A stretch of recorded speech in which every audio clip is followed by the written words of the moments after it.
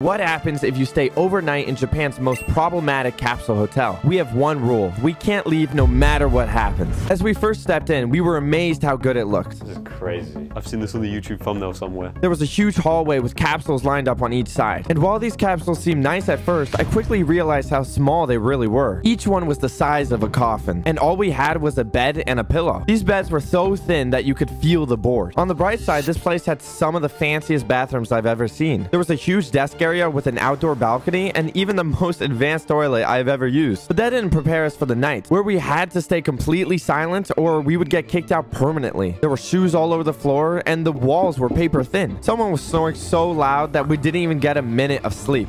So loud. But did we make it? Tap right here to watch the full video to see